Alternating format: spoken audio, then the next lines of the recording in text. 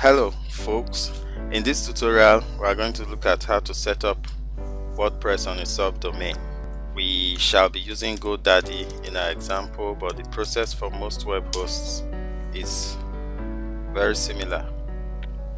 But if you're on Godaddy, first go to Godaddy, sign in, click on sign in the top right hand corner, click on sign in again, enter your username, your password,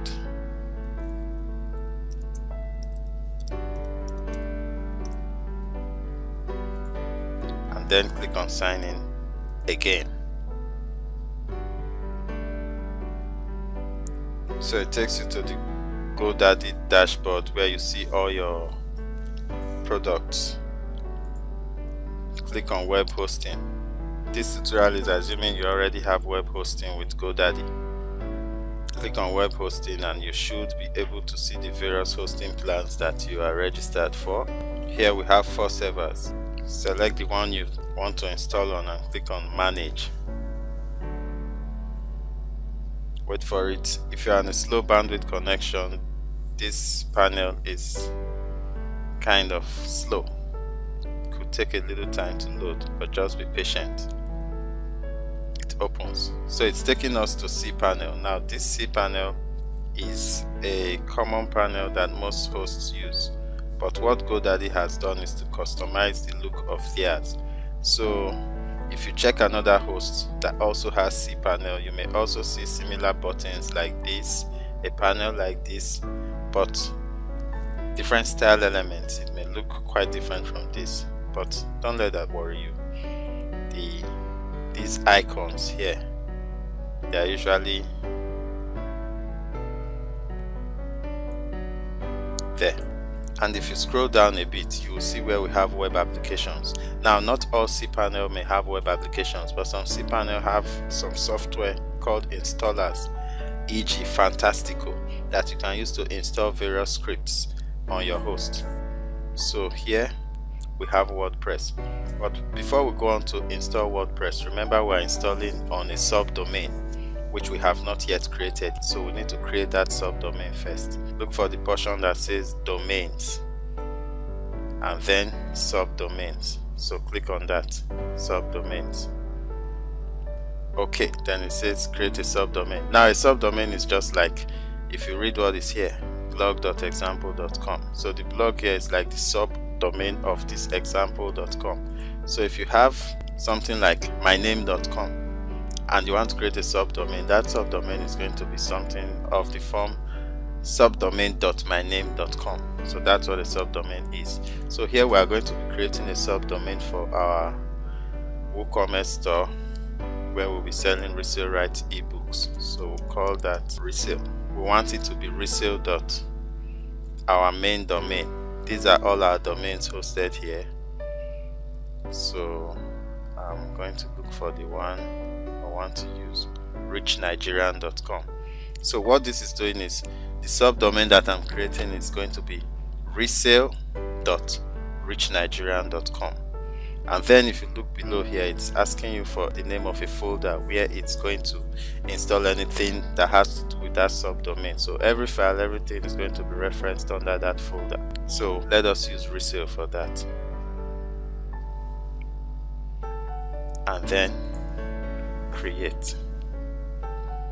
Okay, so it says success, resale.richnigerian.com has been created. So we have created the subdomain and we have specified that the files should be located in the subfolder resale of our root folder of the hosting account. That's our public_HTML. So once you are done with that, you click on go back.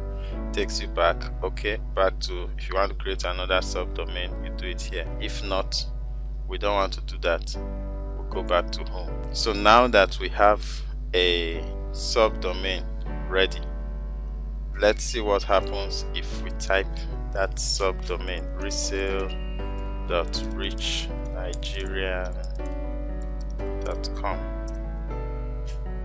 enter. Server not found. because we've not put anything there. Okay, now we're back home to our cPanel dashboard. We now come to web applications. If you are using one that has Fantastico, scroll down and click on Fantastico Deluxe or Fantastico. But if you are on Godaddy and if your dashboard looks like this, you can simply come down here and click on WordPress. If you want to install Joomla, Drupal, you click on any of those other ones. So it brings you here, Installatron. This is a sample of what the website would look like, and if you want to go ahead and install it, go ahead and click on install this application. Or if you already have an install that you want to import into this one, you can click on import existing install, but we are creating a new one, so we'll click on install this application. Now it brings us here to select the domain. Notice that it shows all our domains and the subdomains associated with them. So under Rich Nigerian, you can see our subdomain here, resale.richnigerian.com. If you want it to still be on a further subfolder of the URL, you can add a directory here. But we want a situation where when people type resale.richnigerian.com, what opens up is our WordPress website. Okay, so go ahead. Version 4.6.1 recommended.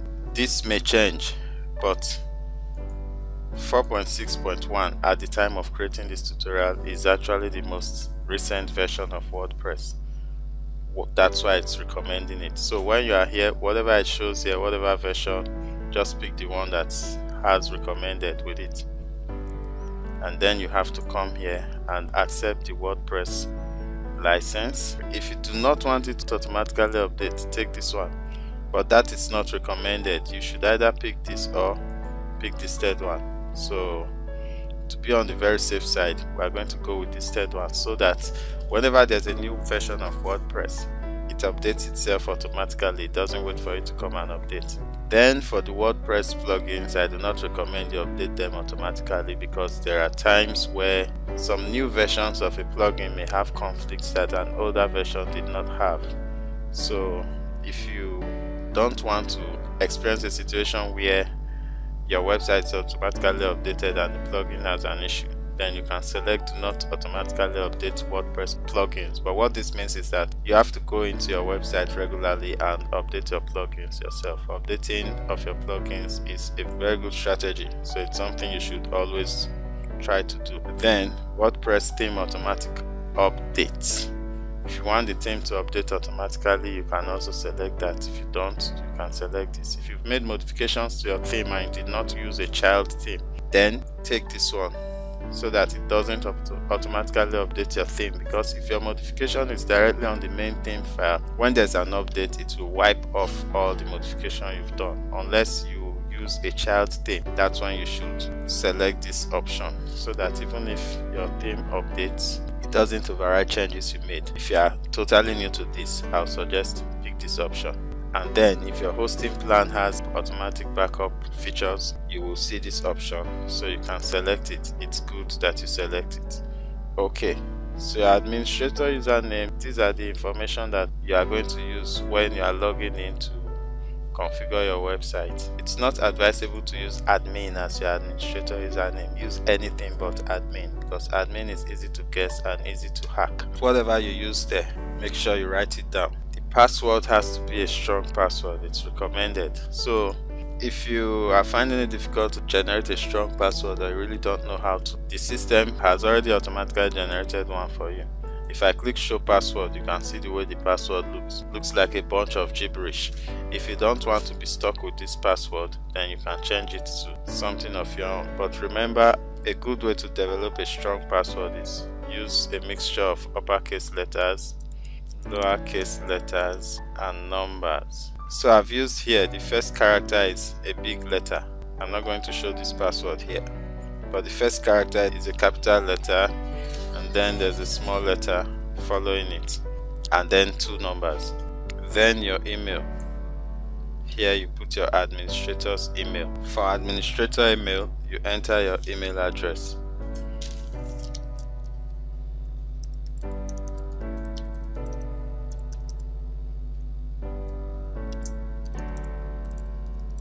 this is the email address that will be associated with your new WordPress blog. This title is the name of your blog. If you're already familiar with WordPress, then you know what the title does. But if you are totally new to WordPress, then the title is what shows up at the top of the page when someone visits your website. So we'll just put anything here, then when we create the website and we'll look at it, we'll be able to tell where the title is. So here, I'm just going to call it Resale Right eBooks. And here is another description.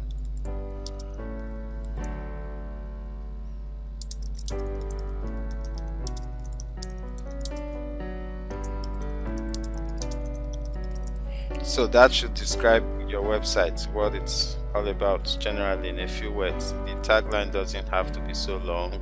The website title should be even shorter. Two-factor authentication. Do not enable two-factor authentication. Limit login attempts is also a security measure that would block logins from people who are trying to log into your website but enter fake passwords several times. So it gives a specific number of times that you can enter a wrong password, and it blocks the login screen for a short period of time before allowing you to try again. It can be good for security, so we'll leave it there. Enable multi-site. Multi-site WordPress is a feature of WordPress that allows you to manage many WordPress websites under one installation. That's not what we are really doing now. That is a different topic on its own. So we'll say no, do not enable. I will leave it like that. Advanced setting management, automatically manage these settings for me. Okay, let's see what is there under advanced settings. Database management, automatically create a new database for the installed application. Okay, that's good. Send an email notification. That's okay.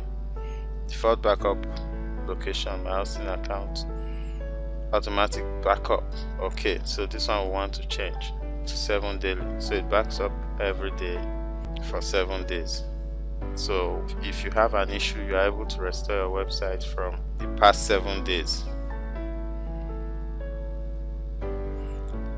Look at all the options, they all look good.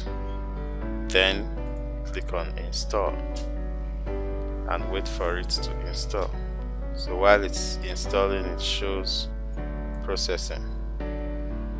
This could take a few seconds or minutes. If you wait for a while and the screen doesn't seem to change, maybe just stuck there on that screen, you can simply refresh your page. Before you refresh your page, you can also check your email to see if you got any message, which I did. This message was sent to me. This is an automated email from Installatron. WordPress version 4.6.1 has been installed to resale.nigerian.com http://resale.nigerian.com/wp-admin. So it gives you all your information here in the email. If you've gotten this email, it means it has installed. So if the Godaddy is still stuck, you can refresh it and it will give you a list of all your websites under that server installed through Installatron. But among those at the bottom, you are going to see the new website. So here it is: Resale Rights eBooks, resale.richnigerian.com. Hello World, that's the blank WordPress website. If you want to visit it, you click on any of these links. So that is how to install WordPress on a subdomain.